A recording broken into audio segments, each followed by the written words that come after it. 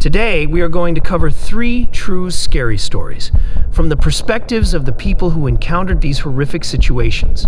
Viewer discretion is advised as these stories can be unsettling. Without further ado, let's get going. Welcome to the ScareZone.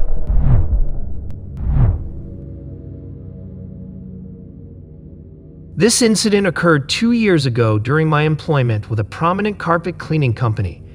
As expected, my daily cleaning using various tools and equipment. Despite being a 22-year-old female, I was one of the few women working in this predominantly male field. Surprisingly, I found great satisfaction in my work, and I excelled at it. Given my competence, I was assigned an extensive workload, often covering 6 to 8 houses across multiple towns in a day. On this particular occasion, I found myself working late due to an unexpectedly time-consuming prior appointment. By the time I reached my last job of the day, it was around 7 p.m. To my dismay, the address turned out to be in a remote location, and no one was home upon my arrival. Although annoyed at the situation, I recognized that it was my own fault for running late. I decided to wait for the residents to return since leaving without conducting any cleaning would have resulted in a reprimand from my boss. Thankfully, my patience paid off, and approximately 10 minutes later, the homeowner arrived in his van. He was a middle-aged man, balding, dressed in weathered shorts and a jacket. His demeanor seemed somewhat awkward, but he apologized for the delay and allowed me access to his impeccably clean house, complete with the fragrance of recently used cleaning supplies. It struck me as strange to encounter carpets already in pristine condition upon entering. I genuinely questioned whether my cleaning efforts would make a noticeable difference. However, adhering to company protocol, I retrieved my company laptop to calculate the service cost before commencing work. Unexpectedly, the homeowner posed a peculiar question. "Does that thing track your location?" His question caught me off guard, raising a red flag in my mind.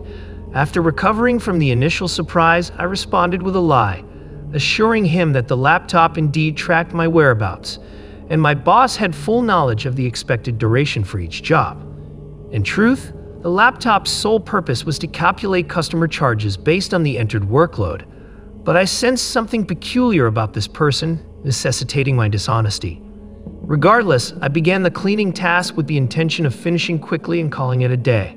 Approximately an hour later, I was done. In a rush, I approached the client to inform him of the completion and the amount owed.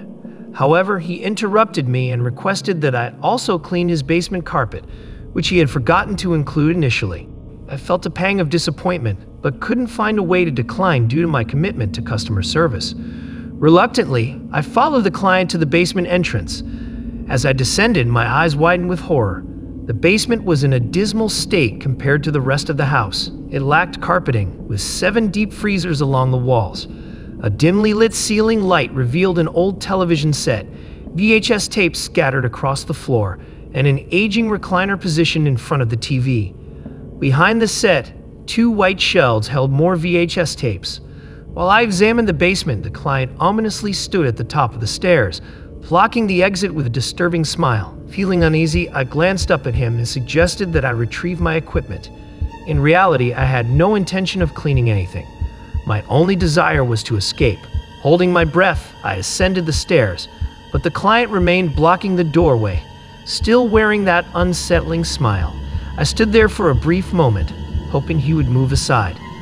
Then, I could swear I heard footsteps behind me in the basement. Without hesitation, fueled by instinct and adrenaline, I charged towards the client, managing to break free and sprint out of the front door to my parked van. Leaving behind thousands of dollars worth of cleaning equipment, I cared only about my own safety. As I drove away, I stole a final glance at the house, catching sight of the man peering out of one of the windows. His expression had transformed from a smile to a cold, penetrating stare. I was under the impression that another individual was present, although now I am uncertain. The entirety of the memory remains hazy to me. The truth is, my absence would have gone unnoticed by my boss for a minimum of 24 hours, as I failed to appear for my shift the following day. The subsequent morning, I contacted my boss and disclosed everything, ultimately resigning on that very day. To the best of my knowledge, the authorities were alerted, but I make an effort to distance myself from the entire ordeal. Consequently, I am unaware of the ultimate outcome. This experience has left me with post-traumatic stress disorder, PTSD, and that day continues to haunt me. The inexplicable discovery in that basement, coupled with the eerie sound of footsteps trailing behind me, leads me to firmly believe that the man and others present had malicious intentions to end my life that night for some unsettling motive or another. During my early teenage years, around the age of 14, I found myself employed at various gas stations in my small hometown. In this close-knit community, where everybody knew each other, the store owners didn't mind me lending a hand with tasks like buffing the floors, restocking the coolers, and even operating the register on occasion, all for a modest sum of money. This was all taking place back in the early 90s in Florida. One fateful night when the clock struck 11 p.m., I recall sitting at my usual spot, a table positioned alongside the gas station windows. During those nights, I would spend a significant amount of time engrossed in books, interrupting my reading only to tend to different chores. Considering my tender age of 14, it was apparent that I wasn't permitted to single-handedly manage the store. Usually, a manager or another employee or two would be present alongside me. However, on this particular evening, I found myself partnering with a guy named Jeff. Jeff was one of the part-time managers, and whenever it was just the two of us, he would typically retreat to the back, leaving me to hold down the fort alone. The night in question was no exception. As I sat behind the register, my attention was abruptly seized by something rather peculiar. I noticed a lady making her way up the parking lot from the direction of the nearby interstate. It was highly unusual because our parking lot was virtually deserted, and pedestrian traffic this way was an uncommon occurrence. Located in the middle of nowhere, with desolation characterizing our surroundings, it was highly unlikely for anyone to stroll down that road. My assumption was that she must have experienced a vehicular breakdown and sought assistance, such as procuring a gas container or using our phone to summon a tow truck. Observing her for about a minute, I realized she hadn't brought any container with her. Subsequently, she entered the store and began perusing the aisles for a few minutes. The overall situation felt eerie, and I distinctly remember getting an unsettling vibe from her mere presence and the way she surveyed the store. At this point, Jeff emerged from the back and joined me behind the register, a routine he followed whenever customers arrived. The lady approached the counter and initiated a conversation, recounting a tale about her car breaking down and her dire need for a ride to a town I had never even heard of before. Jeff promptly responded, stating that he was occupied at work and unable to accommodate her request. As the manager, he couldn't leave me alone. At that moment, the lady turned her gaze towards me, anticipating my reply. Without uttering a word, I glanced back at Jeff, who met my eyes with an icy stare, subtly shaking his head to indicate his disapproval. I took this as confirmation that he sensed something was awry about this woman. Before I could even respond, she redirected her attention to Jeff and gestured towards me, inquiring if I could assist her. With firmness and urgency, Jeff swiftly denied her plea, citing my age as the main reason for his refusal. I didn't contest Jeff's decision on my behalf, as this behavior was entirely out of character for him. Normally affable and talkative with customers, his reaction reinforced the idea that he had suspicions about the lady. Clearly infuriated, she hurled expletives at us before storming off, retreating back towards the parking lot. I kept a watchful eye on her as she reached the far end, right next to the interstate. Notably, she engaged in a phone conversation, and after a brief wait, a car pulled up beside her, seemingly anticipating her arrival. The entire situation was undeniably peculiar, but I only grasped the extent of the danger I had unknowingly faced that night much later, almost a year after the incident. It was nighttime, and as I drifted off to sleep in my bedroom, the television played softly in the background. I couldn't recall the channel, perhaps a news station. Suddenly, a fragment of dialogue from the television jolted me awake.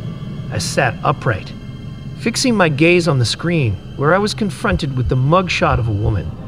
Immediately, I recognized her as the same lady who had been in the store with me almost a year ago, attempting to entice either me or my manager to drive her into town. There was no doubt in my mind that it was the exact same woman. It later surfaced that she was Eileen Warnos, a serial killer convicted of murdering 7 men.